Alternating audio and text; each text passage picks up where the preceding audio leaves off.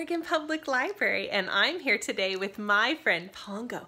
Let's call her name. Say Pongo. Hi friends, I'm Pongo. Hi Pongo. I'm so excited to be here today. You are? Yeah, hi.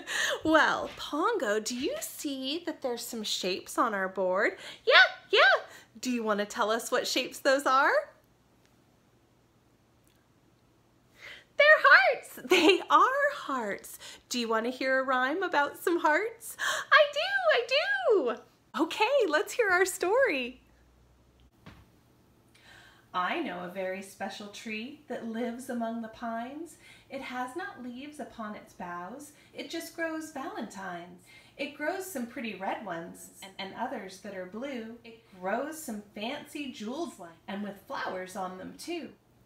It grows some pretty pink ones and great ones of dark green. It grows the nicest valentines that I have ever seen. One day I walked up to it and shook that special tree. Down fell a valentine, especially for me. Do you think I'll get any valentines? Oh, of course you will. Should we make some valentines when we get home later today? Yes, I love to make valentines. Me too, Pongo. But we have to go back to the library now. Can you say goodbye to your friends? Goodbye, friends. Goodbye, friends. We'll see you at the library.